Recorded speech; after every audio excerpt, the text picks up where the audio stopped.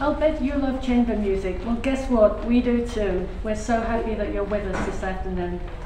There are thousands and thousands of people all over the world, all ages and backgrounds, who just love to play chamber music. ACMP, Associated Chamber Music Players, is all about connecting people together to play, friends and strangers.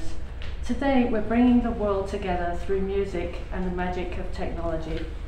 I'm Jennifer Clark, Executive Director of ACMP, live from the National Opera Center in New York. Thank you so much for joining us. In our Livestream Masterclass today, we'll be meeting award-winning public quartet who are going to be leading the workshop with two great student ensembles, the 1 o'clock Manor String Quartet and Augmented 4. Preparing two chamber music pieces, Piazzolla's Oblivion for String Quartet and Prokofiev's String Quartet No. 2, second movement. Public Quartet will share their tips and insights, and wherever you are in the world, you can participate through Facebook and give your comments and feedback. That's ACMP, Associated Chamber Music Players. We'll be visiting the live chat feeds after each of the two masterclasses. Our session will end with a performance of Public Quartet with 3 short pieces by Meredith Monk, Jessie Montgomery, and of course Piazzolla. So now I'd like to move the action to Public Quartet and introduce violist Nick Rebel, who will take us from here.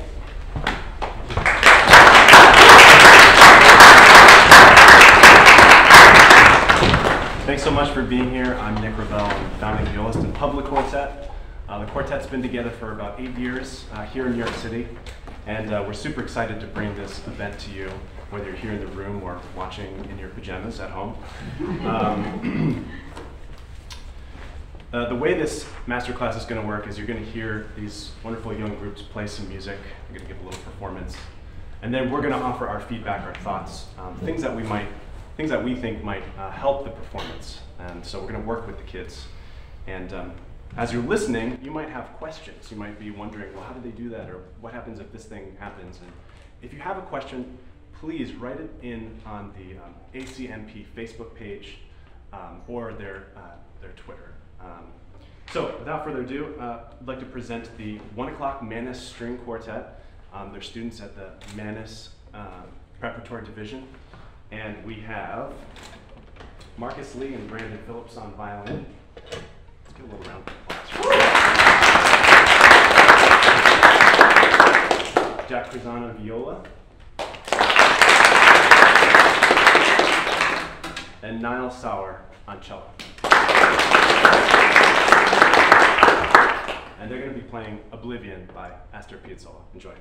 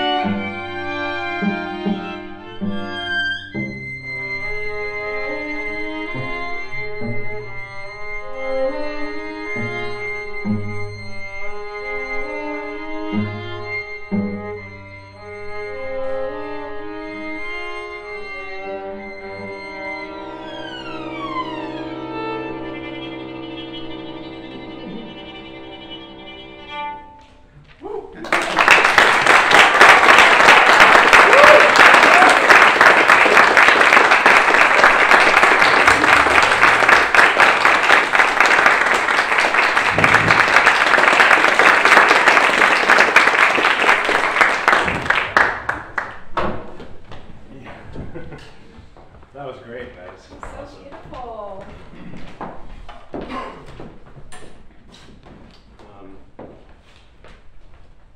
So, how do you guys feel about that? Good. Pretty good, yeah. How do you relate to this music? Like, what are you approaching it with? What does this music do for you? Yeah. It's a good outlet for my creativity. One of my ancestors was actually a composer named Eugene Phillips, and it really to remember him, it sort of feels his personality a little bit. That's beautiful. That's great. Anybody else? Yeah. It's really about like the feel. I like the melody too. Yeah. What is the feel for you? What is that? Sort of almost sad, but longing a bit. And it's really beautiful. Yeah. Yeah. I think you guys captured a lot of that. Thank you. What about from the low strings? What do you guys think? I think it's kind of sorrowful in a way. I think it really captures like when I think about it, I think of like kind of like a dark, like kind of raining sky. Yeah. Yeah, it's great imagery.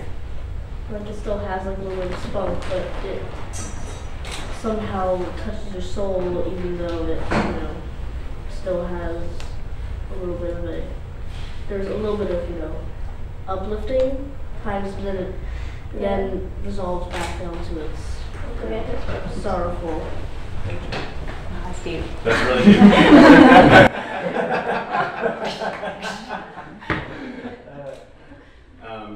Niall, did you have anything to add to that? Yeah, it's like it brings kind of a sad feeling, like Sure. what Jack said. Yeah. Sure. That's great.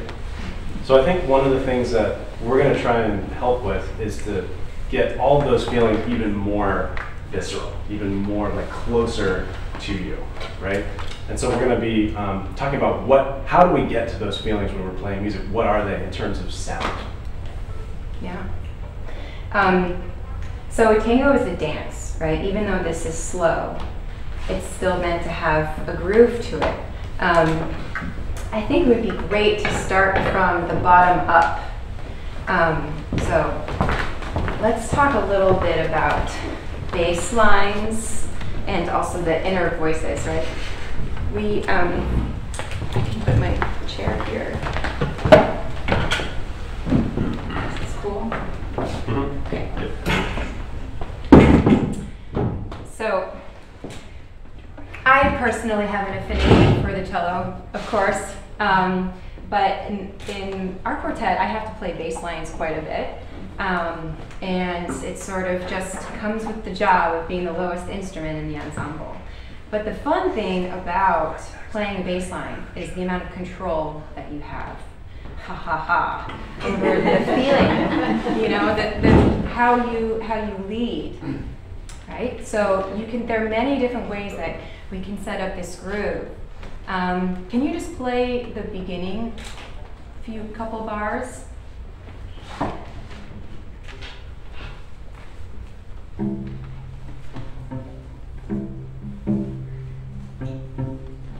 Great. Now can we add the inner voices? Or the violins. The violins, yeah. Score in front of me. Okay, great. First two violins and cello.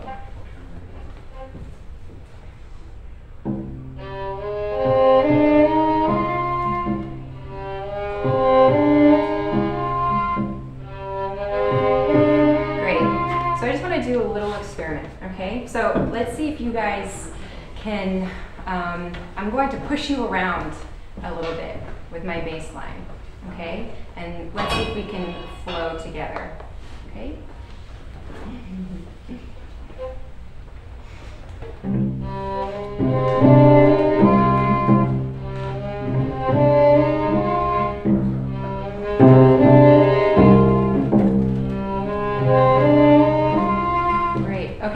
So there's a lot that we can do in these first 4 bars, right? How do you all feel about the phrase? So you are an introduction, you're setting the field, right? These 2 dancers are coming on stage, maybe the lights are changing, the audience is quieting down. What is the feeling that you're trying to conjure before the melody comes in? Mist. Mist? Like smoke, like Smoke? an atmosphere. Ooh, I like that. Okay, so how do you think we can achieve a misty, sounds kind of like mysterious, right? Misty, smoky atmosphere. What do you think it would take to achieve that kind of quality?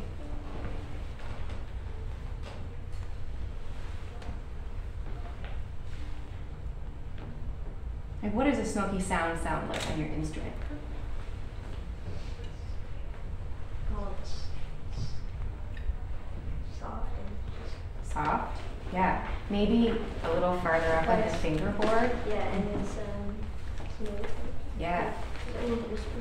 A little wispy. You know what I like about what smoke looks like when you're watching smoke rise? It's actually really complicated looking, right? It doesn't, It's not like a solid object. Every part of it is swirling around and moving. And so you guys are doing a great job of making your sound smooth, but I wonder if it's too simple. Like, could it be more dynamic, even though it's piano repeats 4 times? So what if each one of those bars does something a little different? Yeah. Why don't you try just experimenting with the 4 bars, even if it's not together. Do whatever makes you feel passionate about in that moment, and try to follow each other. If it's not totally together, it's okay. Like, this is the time where you can really just like let loose and then work your way back.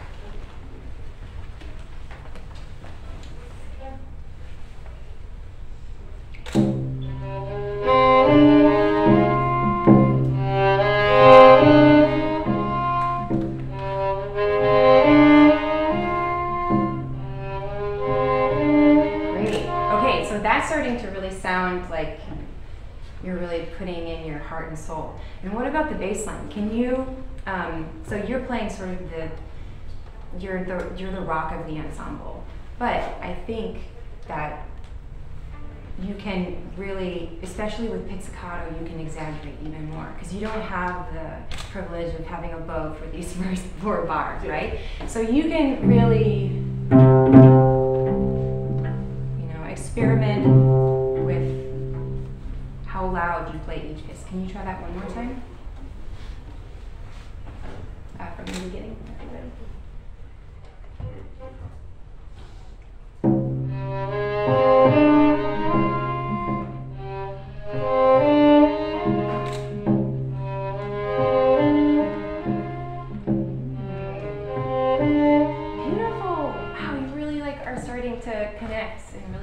To each other. That's amazing. Nick, do you have anything to add? Yeah, so just in the first 4 bars, I love the shapes you guys are doing now. It's starting that, so before you were having a really nice shape on each one of these bars, right? So let's call that the small shape. And then you guys just now are starting to have a bigger shape across all 4 bars. That's the big shape. So don't get rid of your small shape. Keep the small shape happening, but add it to big shape. Does that make sense? Yes. One thing that I notice you're doing is you're kind of doing a great job of coming in off the beat. Boom. Ba-da-da-da, boom. Ba-da-da-da. But I wonder if one of your small shapes could be boom. Ba-da-da-dum. So you start really quiet and then you kind of crescendo up to that F. Okay, let's go from the beginning, go on this time. So I want you to think about what we just, sorry, what's your name again? Jack. Jack. I want you to think about the stuff that we just worked on with them and see if you can immediately apply it to your viola, beautiful viola melody. See how expressive and dynamic it can be.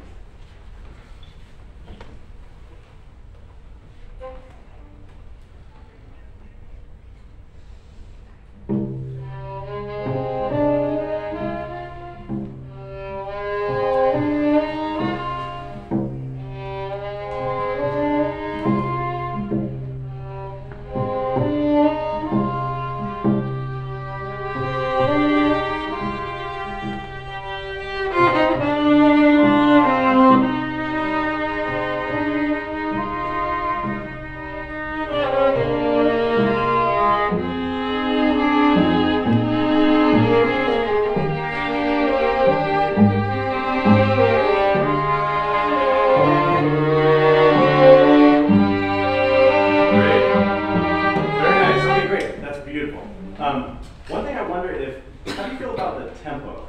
Do you feel like the tempo is helping your mood that you're getting? Yeah? Have you tried experimenting with tempo?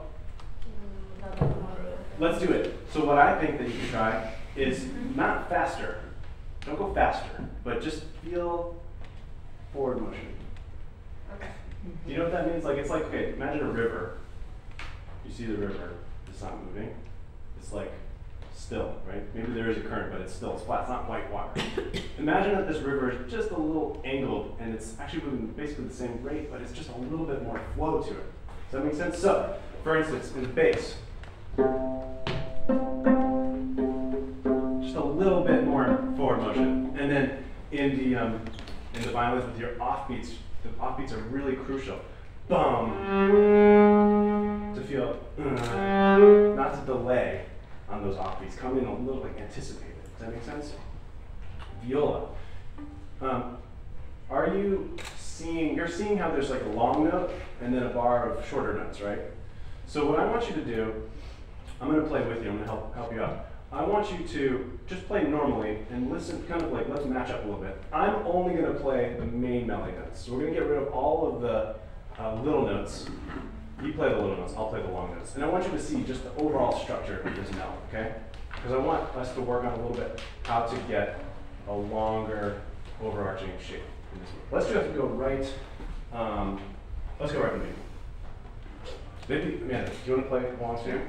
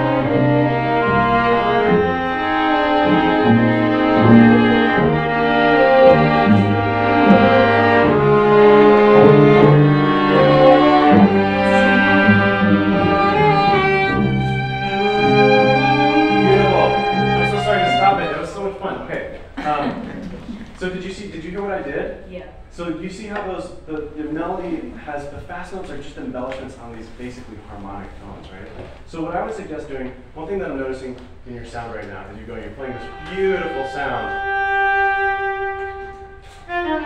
Do you hear how it dips down right before the, so what if you actually connected your sound into the fast notes, something like this. Oops.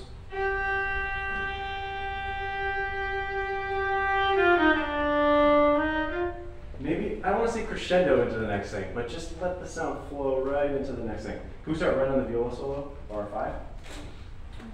What do you guys think about that tempo? Did you like it more or less? It's okay if you liked it less. No, it was good. Okay, good. Yeah, it's like it's not good. Slightly different feel. Okay, you can go back to the old tempo anytime you want. I won't force that. So bar 5.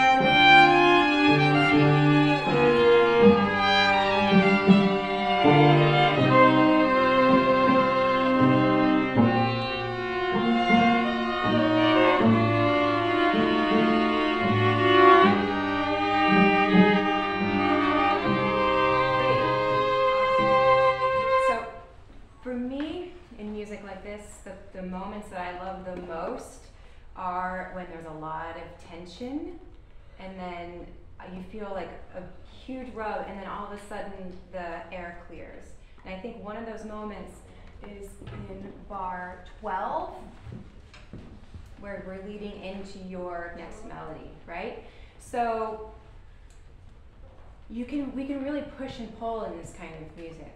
And so I feel like building the tension and then toying with the listener just a little bit so they don't know where the next thing is going to come can be really fun. And the cello has this awesome bass line that can really control how we get into the next measure, right? You have, and we can play totally straight or however we want. I like the last one. I like the last. I was saving the best for last, so I was hoping you were going to say that. You know, so there's the decrescendo. So we built this like beautiful, rich quality, and then we just we can't have it. We're going to start again, right? So what that means for the first violin solo, maybe it's there's a little like a little pain when you come in, right? The viola melody seems to be out. It's introducing the whole piece, but you all play this melody a lot. It gets passed around, so it can be a little different each time. So maybe let's try to slow it down and then make the downbeat of 13 just really, really painful. Mm-hmm. And for you guys now, the inner voice is playing the same, you're playing a similar thing. You're now playing what you played at the beginning, right? You've got great ears. I want you to play with the same energy that he introduces his melody. This is sort of the fun part of jam music, because you don't really know what he's going to do, right? He could play it in a way that you're not expecting. And I want you to use that moment and react to it on your own sound. Okay? Should we go from, why don't we go from bar 9? Is that a good place?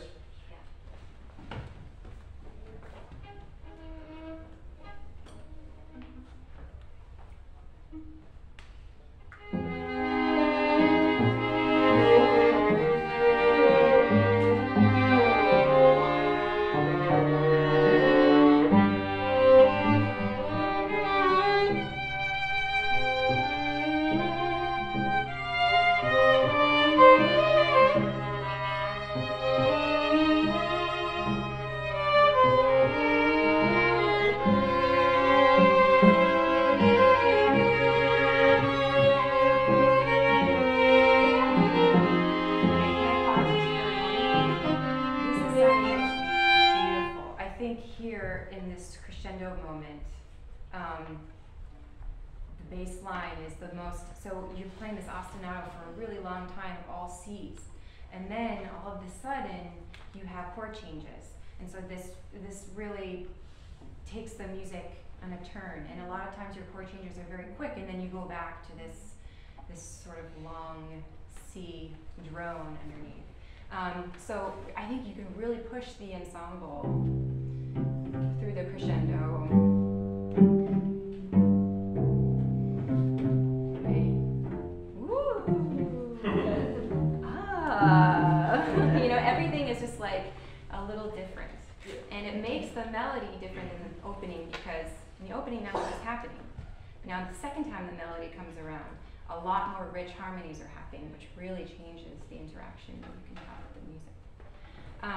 And I had one thought for your solo. So you're coming in, this is really tricky because you have to start your solo on a decrescendo, right?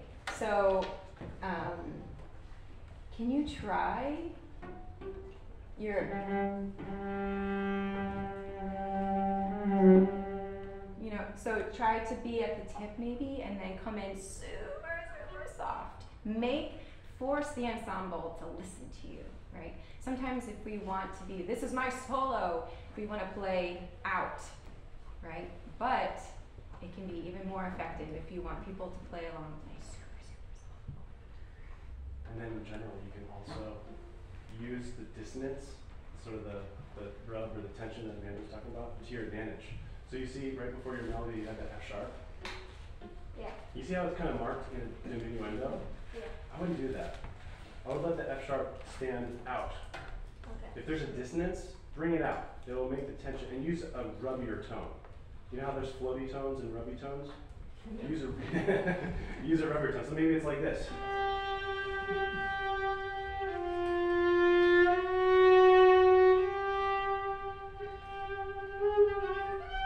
And then you'll be right at this nice quiet place. Okay. It won't feel awkward anymore. All right. Okay, try that. Maybe from bar, where we go, 9? One more time.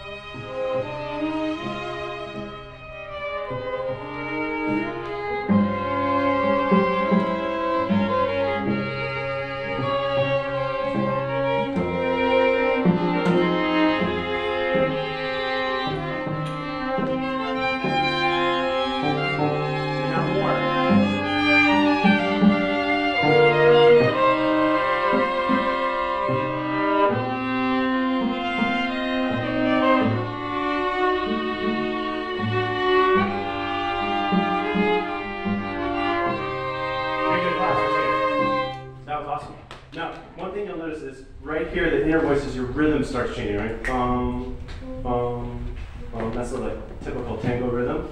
You're playing it very lyrically and melodically, beautiful sound. I wonder if you can add a little more rhythmic emphasis to it. So that means that the middles of these notes are not that important. You want the starts to be real clear. So check this out. If you're playing it like this, you see how that's kind of melodic? What if it was more like? Feel the groove? See, so you have to give it a kick at the beginning, and then release really light in the middle of the note, and then another kick and release. Try that one more time. Start right from how about bar 22.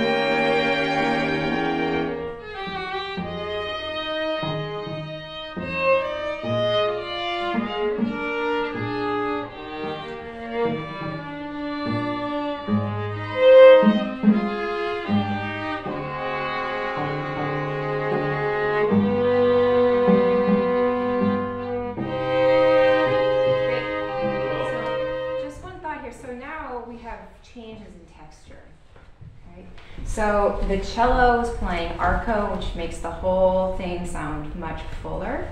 And I'd like to talk a little bit about your solo now.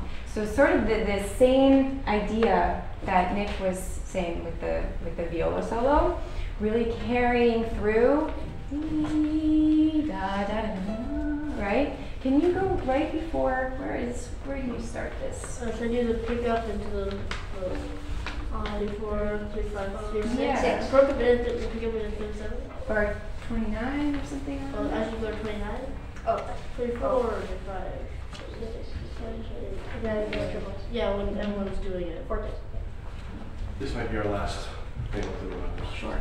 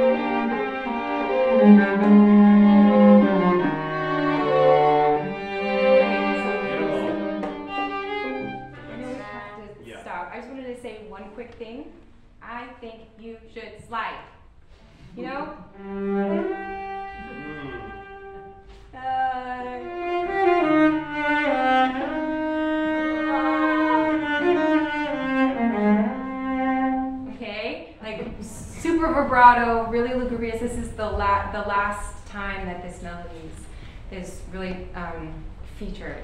And I love the way you did it. You had such character and spunk, and everybody was grooving with you. So this is so awesome. Yeah, beautiful job, guys.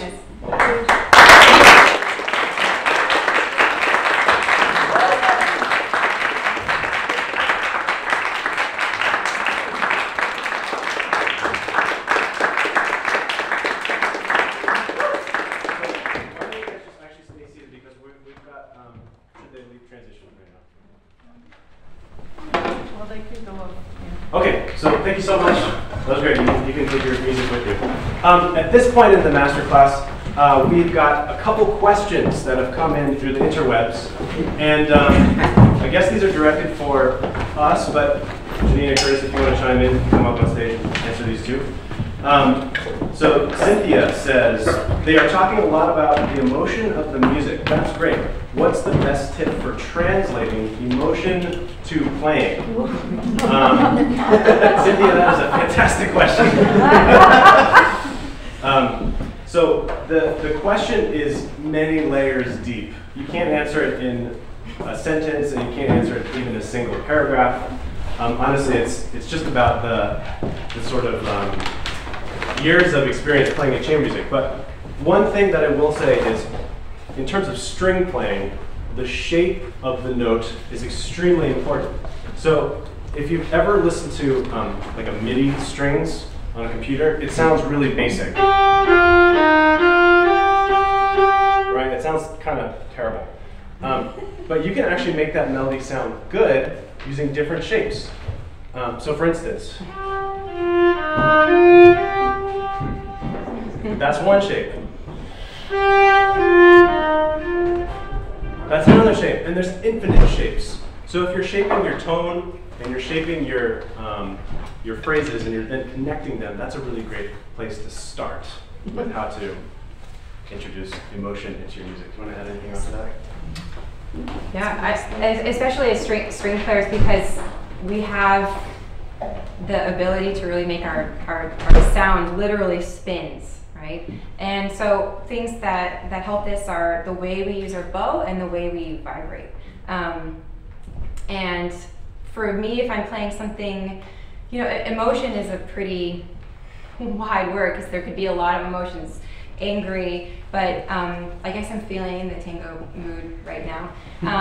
So for just what we were talking about with this piece specifically, we were talking about adding vibrato and the way you really pull the sound out of the instrument. So if I'm trying to play a note and I really want to feel like it's stretched, I wouldn't be like, right, because that's very fast motion. So if I would think about if I was trying to pull the sound out to have this sort of like from the gut feeling in tango, I'd probably move a lot slower. And think about the kind of vibrato I wanted to use. So am I going to use like a sort of even vibrato or a really fast or really slow? Okay, all of these have different sort of qualities. And you can change the way you vibrate within a note. You can have the same vibrato for the whole phrase. And so that's something that string players really have that I think sets us apart when we're trying to be emotional, because we can be endless in our sound. I mean, we do have to go back and forth, it's annoying. But other than that, the speed at which you use your bow and the speed at which you use your left hand counts for a lot. And a lot of times if I'm really angry, you know, it's like, or something like that, it's a different speed and a different feel in the left hand. Okay, next question.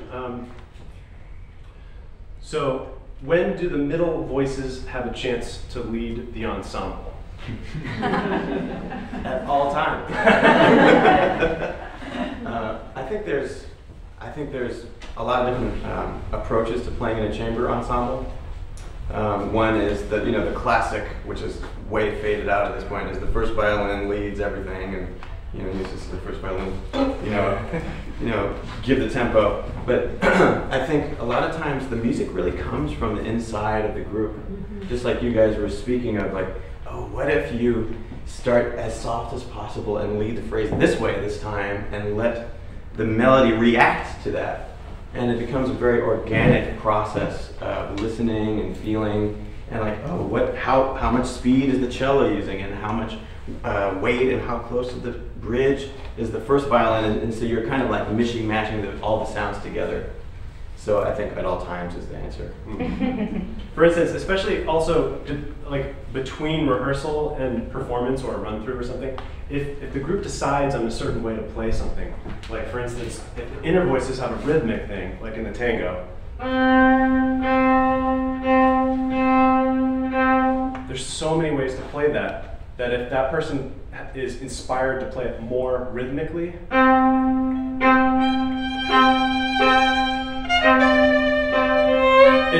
it's gonna end. The end, you have a first violinist who has great ears. Then you can interact musically. The first violinist will be like, oh, I didn't expect that, and it's sort of a wonderful moment where you then you're surprised by your own the sound coming from your own group, and you can adjust right in that moment. Try it one more time, a little more lyrically. Okay.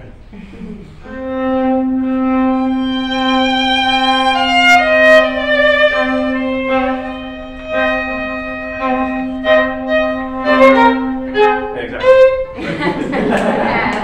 Okay. Let's have time for one more question. This is less of a question and more of a talking point. There are a number of instances where long notes are followed by short ones, yet where the bow is in relation to either the tip or frog really affects the dynamic shadings. So I think the question is basically, how do the short notes affect the long notes in the context of the tip or the frog? Okay, so here we go. This is sort of what I was talking about with the violist at the beginning, where the melody, most melodies, you can boil them down into a few long notes. So I don't really care about, those are just steps in the staircase to get from to So really the melody, the structure of the melody is actually, and it's just a way to get there. So that's really useful information, because if you're spending a ton of attention on these, it's going to actually take away from the flow of the melody. So me knowing that are the main melody notes, I'm going to have that in my ear already before I play the little notes, and that's going to really affect just how the melody flows. So I think that's all the time we have for the first group. I would like to introduce, if they're ready, hopefully, the next group, which I'm very proud to present because it's actually the group that I coach in Connecticut. It's one of the regular coaching groups from the Talent Education Suzuki School. I'm really proud to present Augmented 4 String Quartet.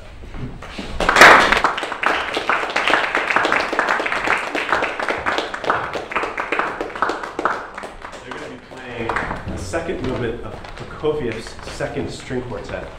And we've been working together, me and them, for about this might be the 6th year that we've been coaching together, 5th year maybe.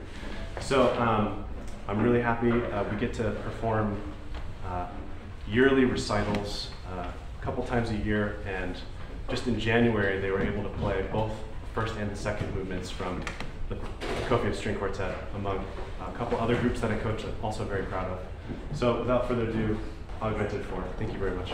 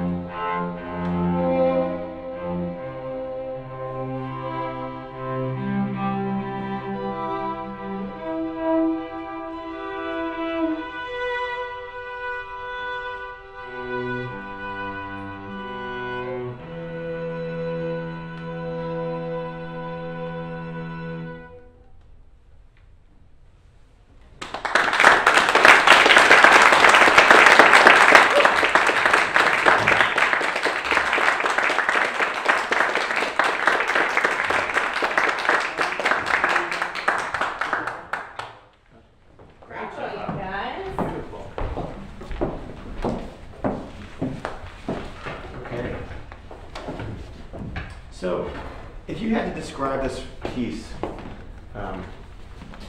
say in one word, could you?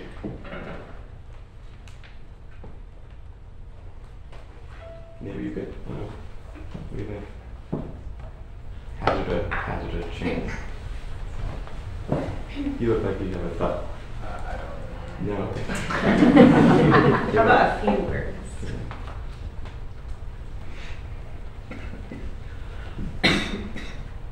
think there's something to this music that is in between, actually. I mean, first of all, there's kind of like 2 or 3 different sections, right? There's the opening, which is very, you're in your low register playing very chorale-like writing. And then there's that section in the middle, right, where you're going forever, right, which is very jumpy.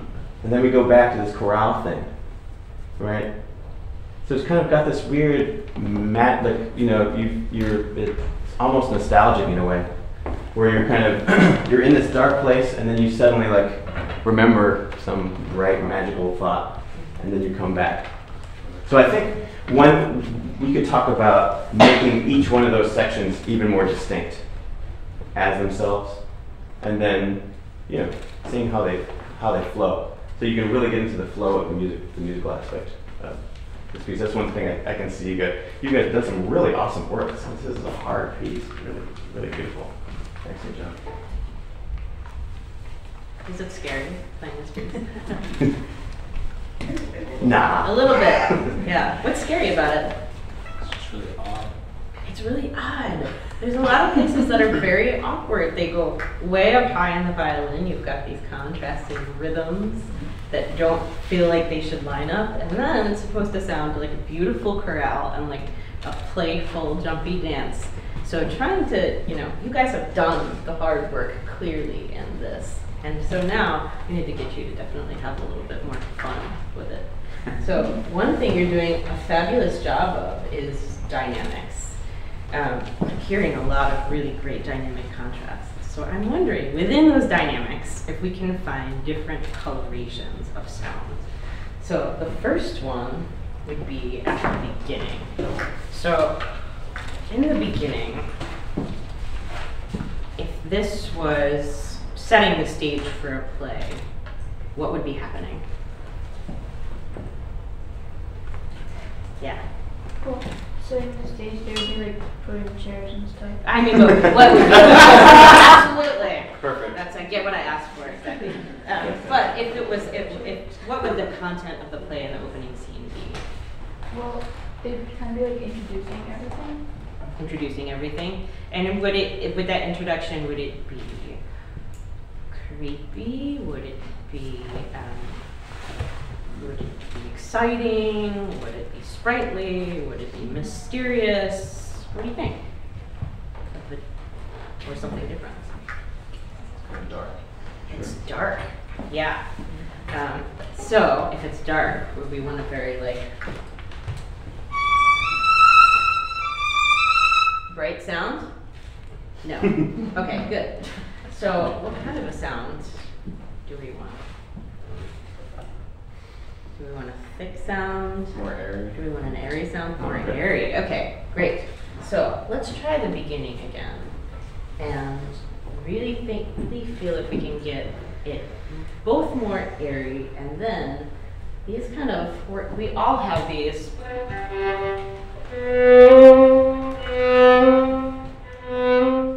Maybe within the airy, it can be a little bit more lurching. You know what lurching means? Yeah, so it's something, and you guys each have it and pass it around. So if it can feel like, you know, footsteps getting closer and closer as you all join. Try it.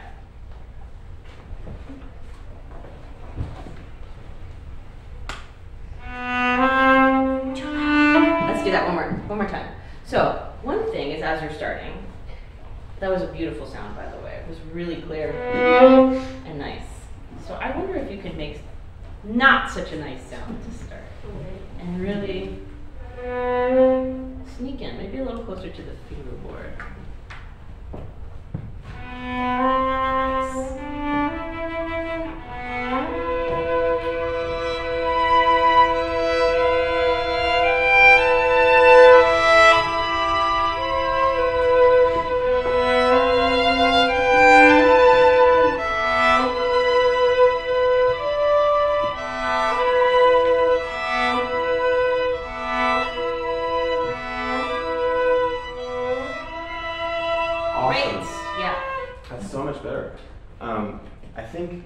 but as a violinist, it can be very difficult to play on the high on the E string and make a lurching sound. It's kind of like nobody wants that. Anyway.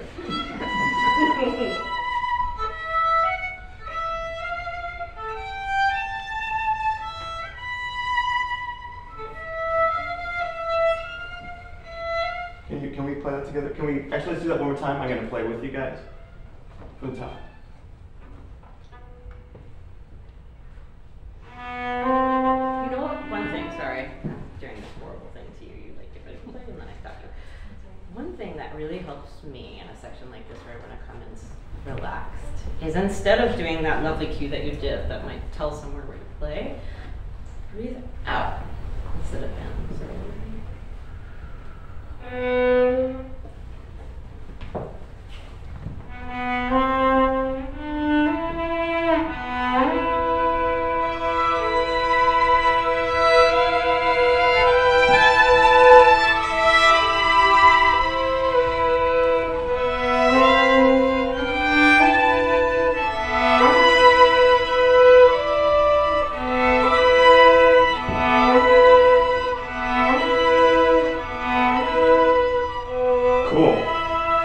So, what happens in this verse, there's kind of like 3 or 4 little tiny phrases that happen in this introduction, right?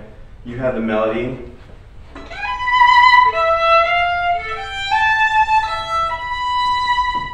comes in a little more present. Maybe you can have a little more juice to it. And then what happens, it's like the same notes over and over again. Over and over again. Right? So you can create that magic, repeating the same thing over and just doing it slightly differently. Okay? Can we all do that one more time?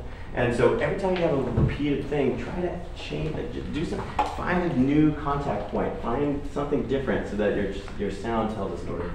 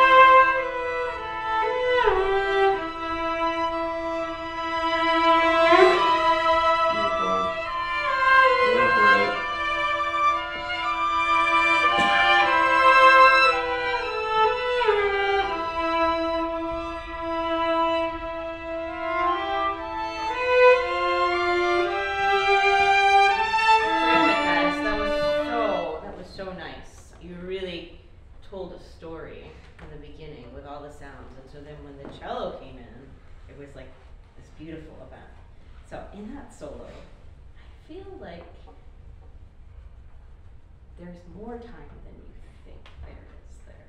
And I feel like you can stretch out each note and enjoy it. Don't be in a rush to get to the shifts. I think you can really take your time to get where you're going. Okay, it's not that fast. Let's go the bar before the cello comes in. Bar 4. How about with a pickup to bar 4?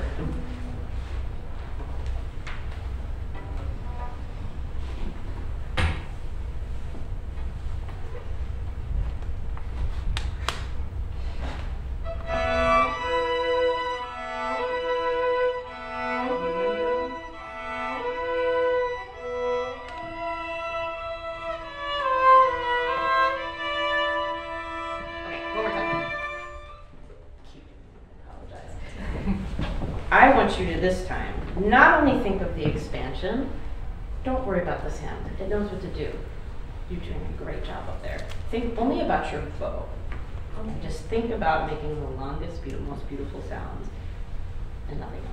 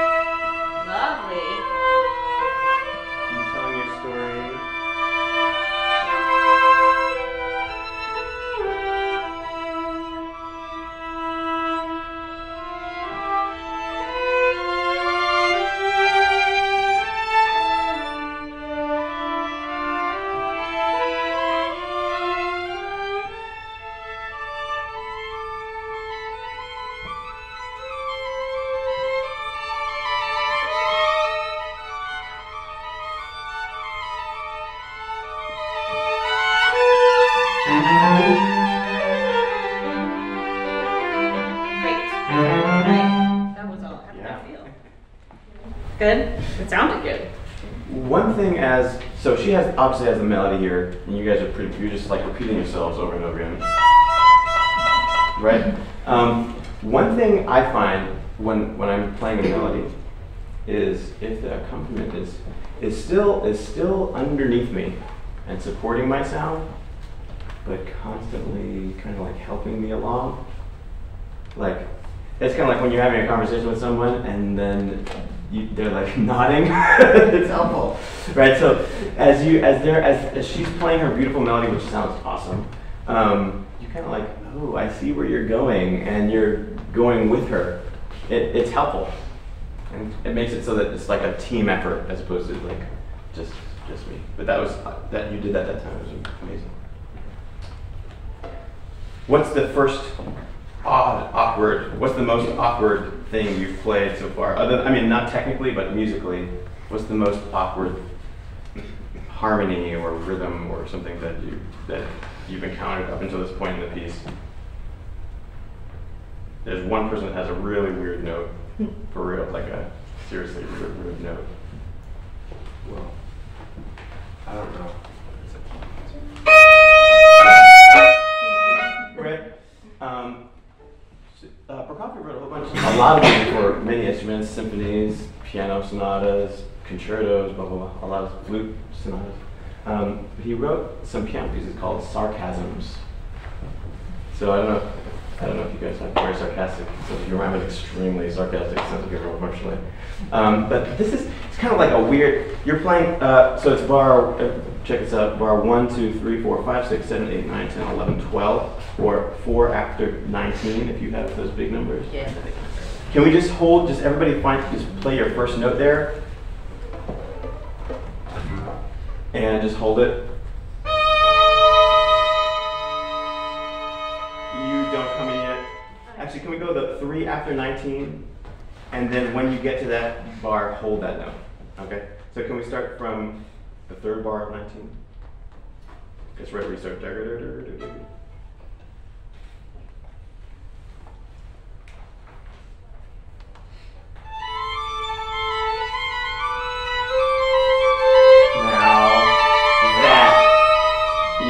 Right, so that's a weird note, right?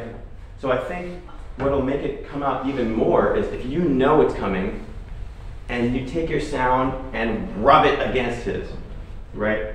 So it feels like, oh, it's that good kind of wrong. Okay, can we start from 19 and really bring that out?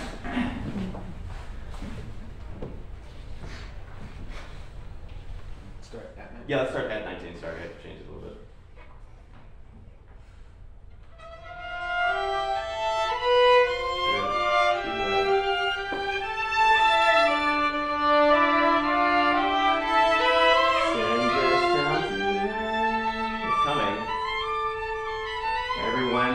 Getting closer to that. Nice. And even more. All of those weird notes are weird. It's like, what is this? I have G's and E flats and D flats and B flats and A flats. It's like, but I thought we were in A minor. These have nothing to do with A minor. So you can just kind of like smear through that. Make it as wrong as possible. So now you're think about. Do you have a And then the cello comes in and it's like D major. Right, exactly. It's like, no, first violin. I'm sorry. What's wrong with you? What did you have for lunch? Do you have a favorite teacher? Do you have a least favorite teacher? Yes. This is what you want to say to your least favorite teacher. Can we start from 19 and just like go for it? Same thing. That was awesome. And what I really liked about that was you started from this pretty place. You were slightly in the fingerboard-ish area.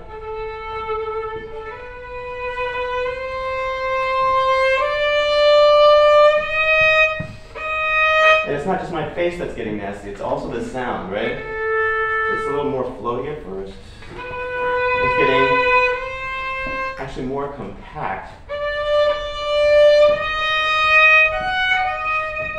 Right. And this is a great example of that question that was asked, as when can the inner voices manipulate the sound? This is it. This is your chance.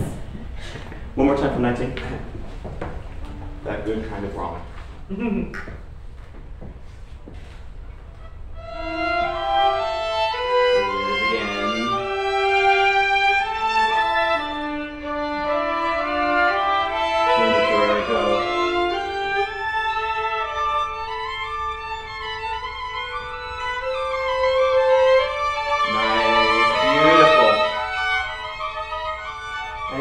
Smear time.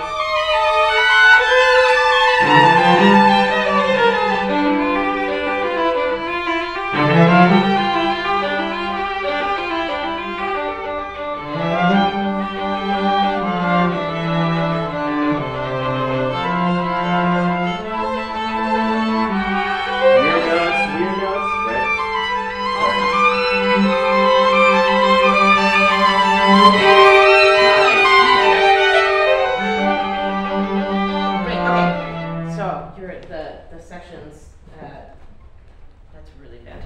So there's one section here that's a little bit different.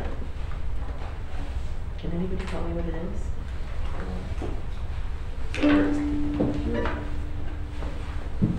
Right where we're playing. Actually, right where we just stopped. And where it happens like before 20. What's written in the music? What's your direction?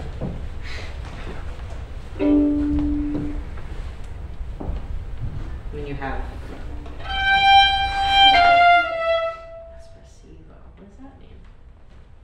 coffee. That's espresso, Curtis. Thanks. Sarcasm. Notice the sarcasm. Expressive. So I didn't quite hear that. I think so. How can we make this an expressive section? Who's the expression? The people with the what? The melody. Yeah, terrific. So violin and cello. Okay, so let's just hear you one time there. Let's see. 2 before, take up to 2 before 20. So from the.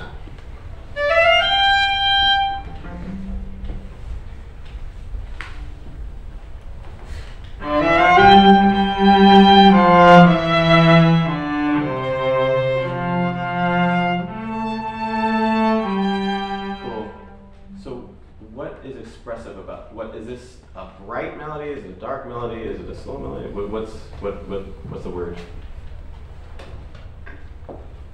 It's like leading into. Okay, it's a leading melody for sure. There's also something slightly awkward about it, which is that none of those notes are on the downbeat. Like you keep changing on the offbeats, right?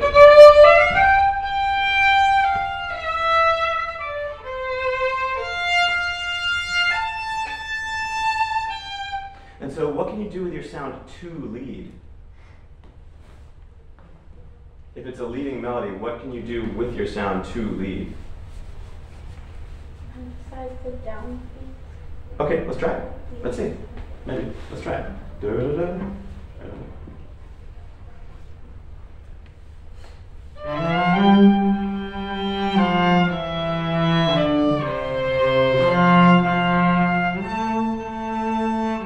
Okay, now the peanut gallery, do you feel like that is leading? Is that more leading or less? Less. So what else could we do? Maybe not emphasize the downbeats, but yeah, the other ones. Let's try it.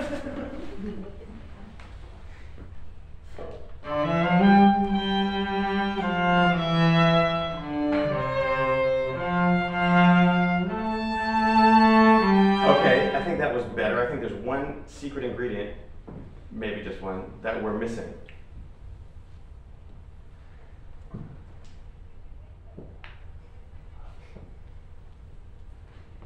What do you think? What's it, so, if something's a melody, normally we think of a melody as something that's sung, right? And the quality of a voice is like how each word connects to the next one. That's what makes a melody interesting, I think. And in terms of our sustain, in terms of our expression, right? Like if I talk like this and each word is like a that's what makes something sound robotic, because there's nothing connecting the words, right?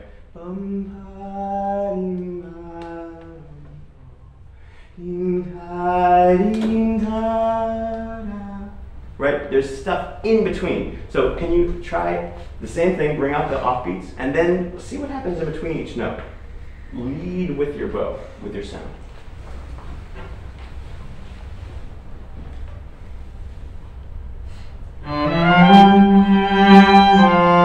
Yes. Good. What happens next? Good. Try one more time. Can we add one more thing on this? I love and hearing the shape now and the dialogue between the two of you. It's really nice. So one thing I'm wanting in an expressive melody with the sounds, what can we do with the left hand and the right hand to get a more expressive sound? What can you do with the left hand? Vibrato. What can we do with the right hand? More. More bow. That's one option. Yeah, that's one option. What's another option? Do you think you want a sort of thicker sound or a more airy sound?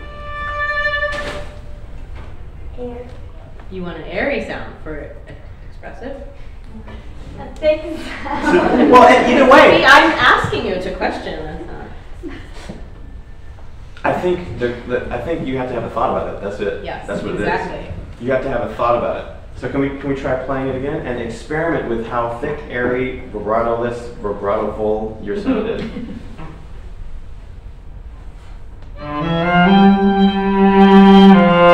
Yes.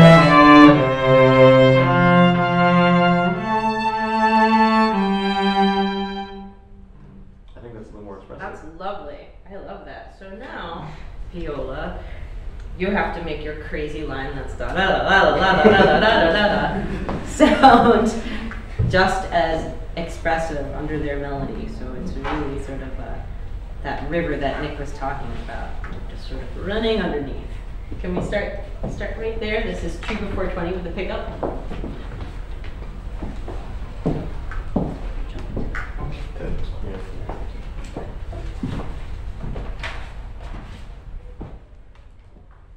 Everybody. He's up. He's Yeah, up you're a little up. bit. Yeah.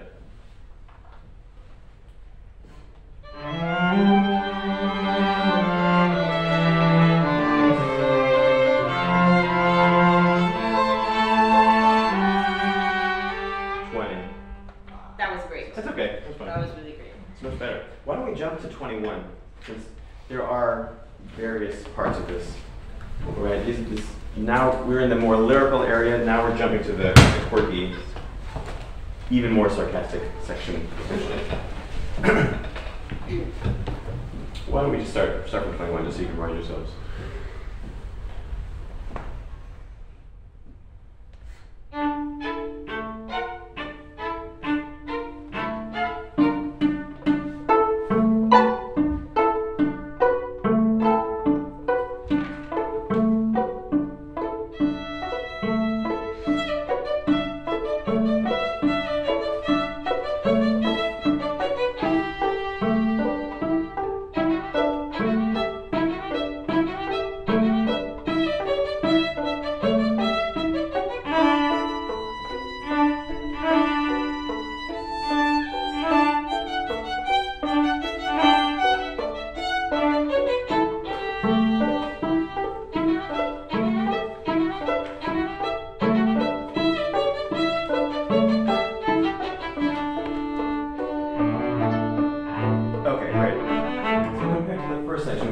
Creepy, we said dark, expressive. What words would you put on this? If you had to, which is unfortunate. Clunky. Clunky, okay? Sure. What's another word? Any other words? I think it's kind of unfit for the way that it is. I don't know, it feels like I guess like using the imagery of clunky, like a big bear, like a big ballerina bear. I A love ballerina bear! Yes. Right now, it sounds very very pretty and somewhat mechanical. So I'm so glad you said clunky, and I'm so glad you said ballerina bear, because that's capturing that sort of silliness. So now we have to bring that silliness into the music. I think, should we just try it with that image of, are you the ballerina bear? Try it. See if you can be even more ballerina bearish. Monkey. Right at 21, yeah. You guys are like the elves trying to get out of the way of the ballerina bear.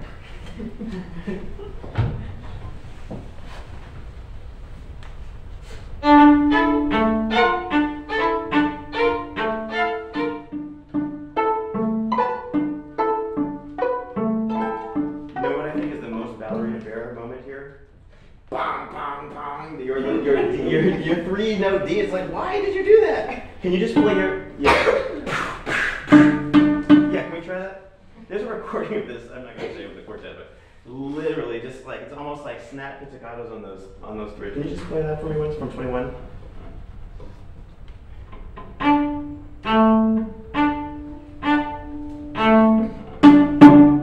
Yes. Yeah, sure. And one thing that'll help is if you let the note. So pull hard, and then think about so you don't have it slap but so it still rings.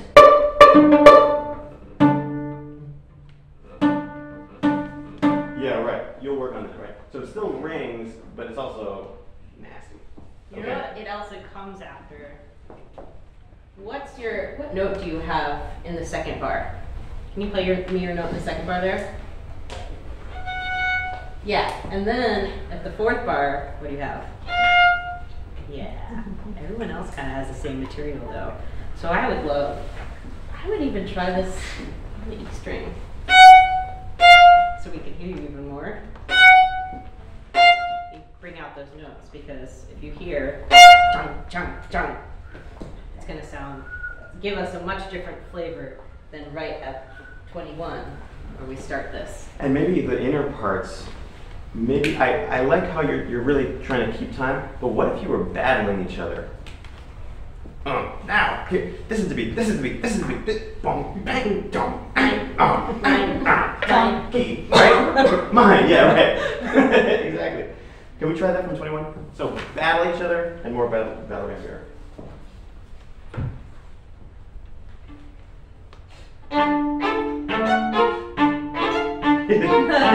Perfect. All right, do it again.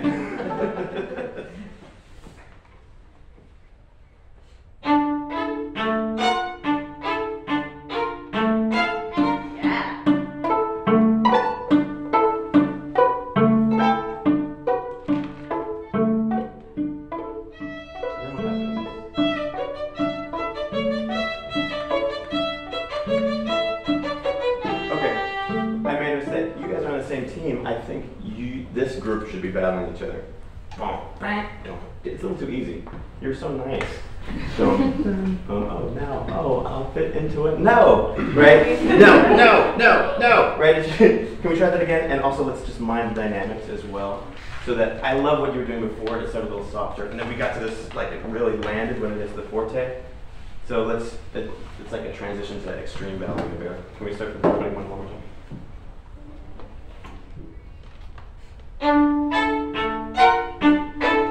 Now set it up. Go!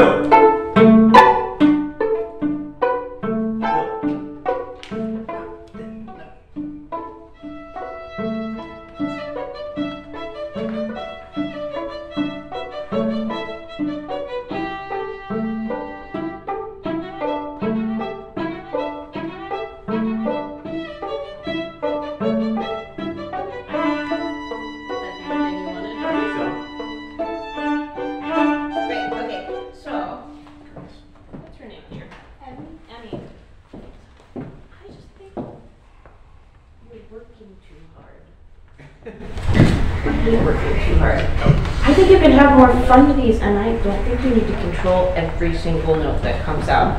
Can you just try on an open string and more ricochet? Just D to A. Don't. A little lower in the bow. Yeah, just where it naturally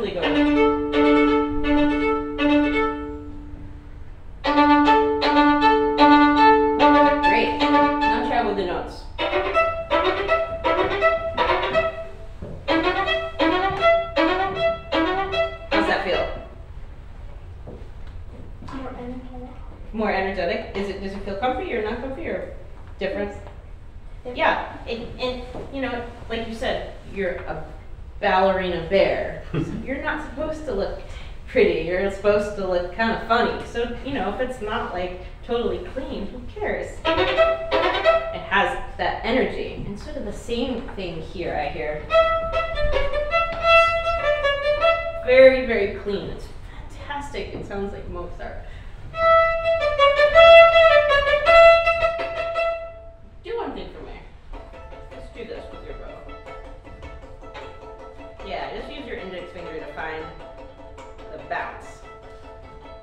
Great. Now, just use a little bit of arm in that same.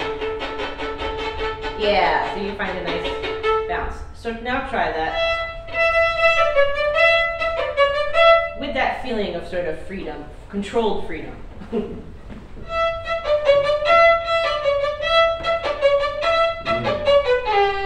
Great. Okay, let's try that section with everybody now. And since I think this might be one of the last things we do.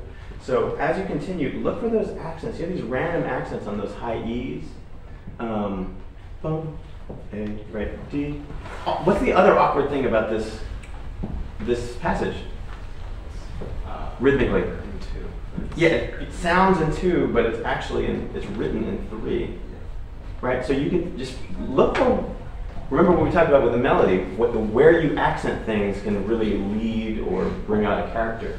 So when you have an accent on that downbeat, it's like, this is it. Okay. and you guys can, you know, support that. So look for ways to accent and bounce off each other. Let's start from 22, right on 22.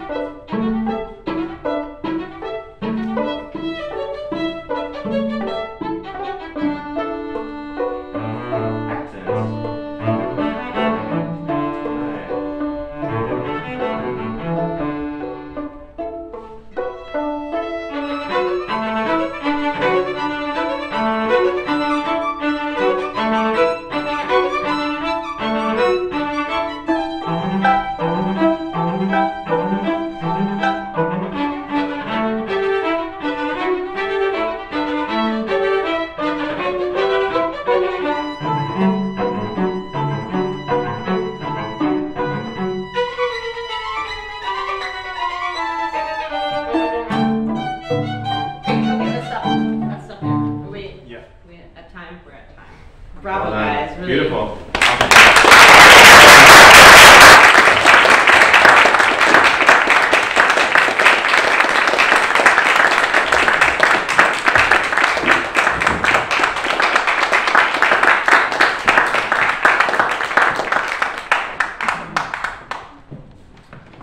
Okay, so if you're watching from the comfort of your pajamas at home, this will be a good time to write in some questions if you have any or thoughts. It's hashtag ACMP Livestream for Twitter and at ACMP Chamber Music for Facebook. You can write in your questions right now, and we might be able to address them in this session. So, Eric asks, the interweaving of voices in this movement is so complex, Prokofiev too. How do you decide balance? Who should come to the front, who should remain in the background, and how do you hand off between players when balance changes? Well, they were talking a lot about bringing expressivity in a way that matches what they think the music should do. So, for instance, Ballerina Bear, or a Clunky, or something like that. Really going to those places, like emotionally and mood-wise, even in a part that seems accompanimental, will drastically affect the texture. And if you can really get into the character of each part individually, even if that's an accompaniment, which by itself might not make any sense, when you put it together, it's automatically going to make more sense, and that's going to be the best place to decide balance. Not to decide, but to work on balance is once each sort of role has been established. And if you're not sure of how to decide that, just experiment. Like, just literally say, okay, you're going to play pianissimo, you're going to play piano, mezzo, forte, forte, and just do it all the way, all the combinations, and see which one sounds best. Makes the most sense. Do you guys have anything to add to that? How do you decide balance? Who should come to the front? Who should remain in the background? Okay. Question from Tiffany. Love your advice to breathe out when playing certain passages. Can you recommend ways of practicing and or incorporating breathing into playing? Oh, that's such a great question. And so important, because I think so many of us who aren't singers or wind players really never think about our breathing. And some of those times where you're feeling really nervous, or like you go into a concert and you feel lightheaded, and it's often because you're holding your breath. So I think the best time is just to think about, while you're practicing, where am I breathing? A singer or a wind player would really mark out the breaths in their part, and you don't necessarily have to do that, but be aware of when you breathe in, when you breathe out, how slow is your breath, how many counts, are you taking deep full breaths, taking shallow breaths, because all of those things can really help put you in touch with your body, which can translate to where you are when you come to play this. I think it's also helpful, in terms of cueing. A breath can show a lot. And you've seen people probably who overbreathe, but it's really, it's a personal thing. I have a lot of close friends who practice yoga, and that helps a lot, I think. But really, it's a personal thing and something to experiment with. I think a lot of times it feels kind of like extra, like I'm just trying to learn these notes right now. And so breathing feels like, breathing has nothing to do with playing, But first of all, it does. It's this automatic kind of restfulness and ease that you can coordinate your body with. And one way to make it feel like it's still part of an efficient practice, like it's not an extra thing you're doing, is to potentially breathe as you're trying to figure out what the phrase is. So your breath and your gesture is what causes the tension comes in and then it releases, or maybe I want to hold my breath now. And so there's no sense of wrong or right breathing. And just like you're trying to figure out where the direction of the phrase is and let it affect your breathing. And that also helps the musicality get in touch with your technicality. I think for me personally, a lot of the breathing related things are physical. So I don't know how it applies to cello, but as a violinist or violist, you're holding the instrument here, kind of on your shoulder, kind of with your hand, sort of supported by your chin and your jaw. A lot of times it feels really good to secure this with just a massive amount of tension, which is really not good for you. And so one of the things that I work on personally is to just, I literally practice open strings while I breathe. So I might breathe one in and one out per bow. And why this is challenging is because it physically changes the position of the instrument on your body. So your collarbones will expand, your ribs will expand.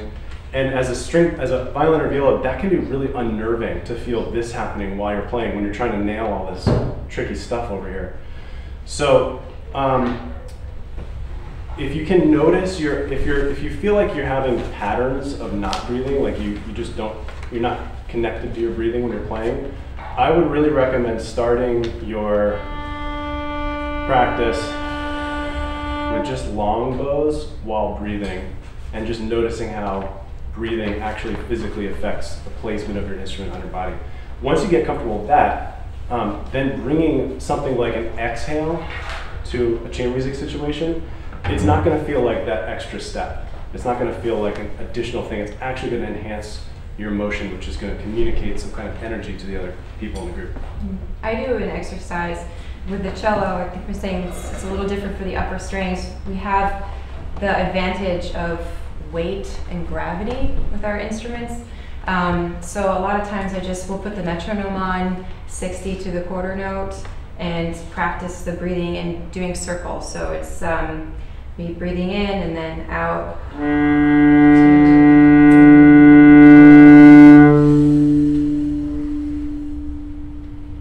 I find it very nerve-wracking breathing in a cue because you feel so tense. So practicing actually breathing and putting the bow on the string will help with what Janina was talking about, because a lot of times, especially if you have to play soft, the tendency is to, and it can be so hard to battle that because it takes an immense amount of control, and especially if you're a little nervous. But if you really practice breathing, it'll become a part of your wings, or the physicality of moving with your instrument. We actually were playing a really wonderful string quartet by Meredith Monk called String Songs, which we're going to be performing at the Washington Performing Arts at the end of the month. And one of the movements is called Obsidian Chorale. It's the third movement. It's literally a chorale. Nobody has any rhythm. Everyone's in perfect rhythmic unison for the whole piece. The whole movement is just one page on the score. So it's very short, but it's very slow. And you kind of imagine just this like hardened lava. It's just black. It's barely moving. And so as a quartet, we have to feel both like free to move together, to change, not to get stuck like when it's quiet, but also to bring out that quality of it just sits there and it doesn't really do that much. And one of the things that we've been experimenting with in rehearsal is different ways of cueing and breathing into the next note. And so if you're having like, in any kind of musical situation, if you're having physical feelings of like awkwardness, like you don't know how to coordinate your movements with each other, cueing is a good way to start, so they can tell honk to play there. But if you combine that with breathing, that makes a huge difference. So can we just demonstrate something? Let's do an A minor chord. Okay, it's a joke. So let's start down bow, piano, and then 2 beats, and we'll just go up bow. So the first time, I'm not going to breathe or cue or anything, okay?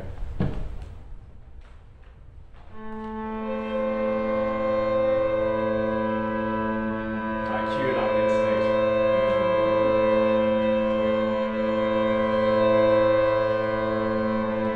They have no idea when to change. They're doing a pretty good job, right?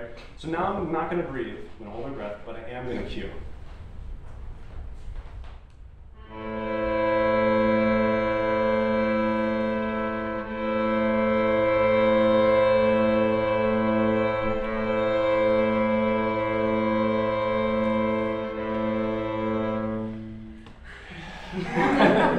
Okay, now we're all gonna breathe and cue together. One of the things that helps in chamber music is, like what Curtis was saying, where the old school first violinist is the leader, and we bow down to the first violinist. They tell you where to play. It's not very inviting, and so in order to have like a real kind of connected chamber music experience, it's great for everybody to attempt to match the sort of kind of movements, like especially during cues and breathing. So we're all gonna cue and breathe this A minor chord.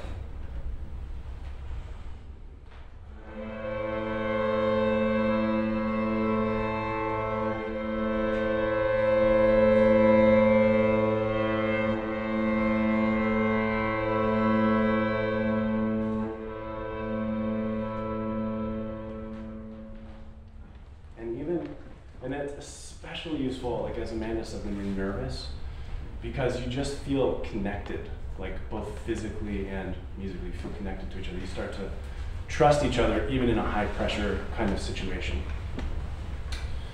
Anything else to add? Okay, cool. During the last Q&A, Nick addressed the dynamic shaping of melodies, but how can members of the ensemble use timbre to enhance the feeling of a passage? We've got 2 minutes. Go! I think we can go for it. We've talked in both coachings today, we've talked a lot about bow placement. where if your bow is over the bridge, you can have more of a soltasto sound. And as you get closer to the bridge, sound gets more direct, right? And so I really love the way Curtis was describing in the melody how you're using your bow to change the timbre of the melody. So if you start, you start with one sort of floaty sound,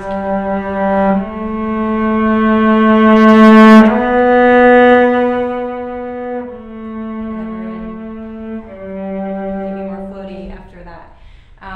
So where you're moving your bow makes a huge difference in the timbre, and that's one way of spinning the sound. And the other way is, of course, we said before with the vibrato, if your vibrato is really fast, it's moving the sound at a much quicker pace. If it's wider, then the sound waves are fatter.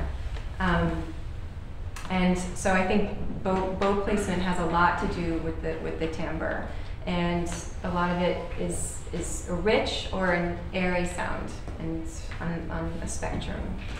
I mean, there's the big three, right? That's called contact point, so where the bow is in contact with the string. Then there's the amount of bow that you use. So for example, if you're playing at the fingerboard,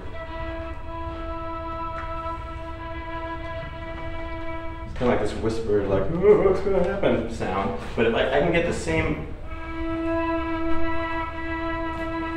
it's not much louder. I'm using a lot more bow, but it's just a soft, it's a different kind of sound, it doesn't have as much tension in it.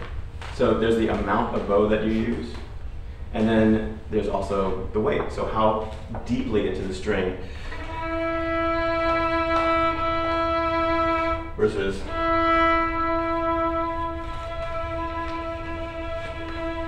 right, so you can sink in. So there's the big three: weight, speed, and contact point.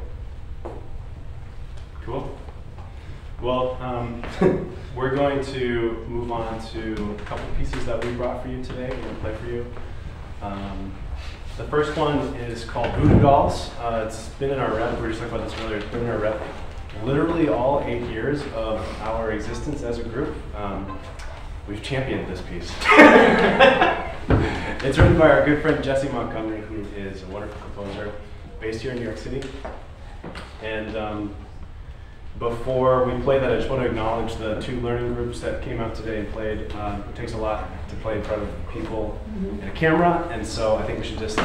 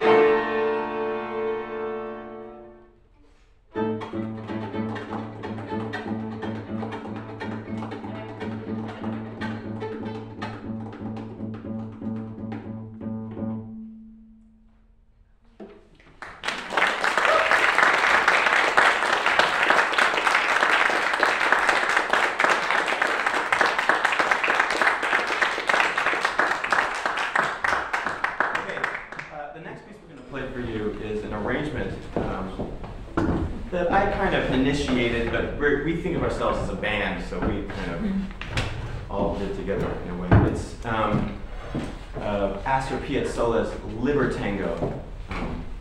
My dad is a jazz tuba player, and we did a recording a little while back, and he loves the music of Astor Piazzolla.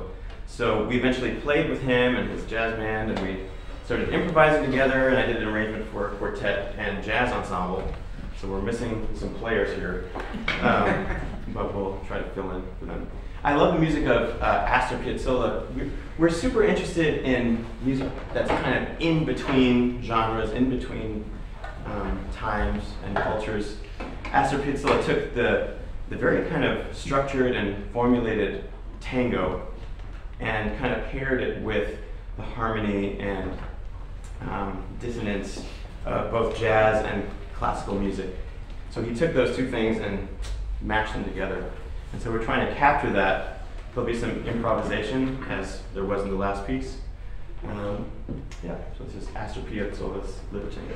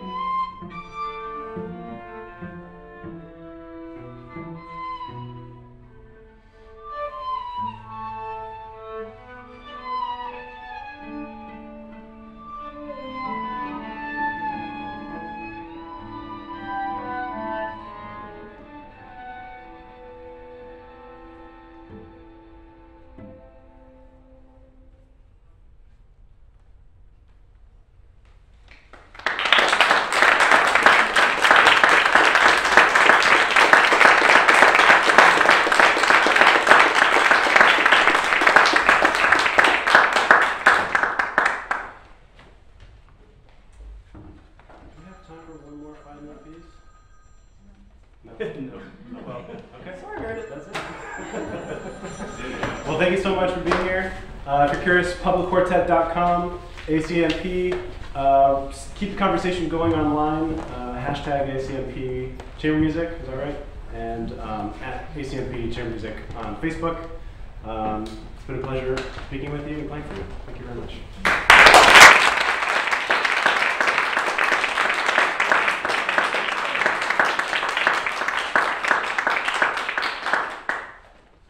Livestream Masterclass to a close. I hope you'll be able to incorporate these fantastic pieces into your repertoire. The session will be available on our website. And the next programs coming up at ACMP are our Worldwide Chamber Music Weekend, our playing weekend. So we'll circle the globe with chamber music on March 3rd and 4th. And then soon after that, we'll have our new workshop guide, which has workshop listings for adult amateurs all over the world, so you can play all summer long if you want to. So you can check us out online, you can join, you can find out about membership, and make your donation or whatever you like at acmp.net. And a huge thank you to Public Quartet for being with us this afternoon, to our 2 student quartets, the 1 o'clock Manor String Quartet and Augmented 4, to Laura Mount, the coach for the Manners group, to our board, staff, volunteers, the ACMP Foundation, Virtual Arts TV, and the National Opera Centre, and to all our ACMP members everywhere. Keep playing.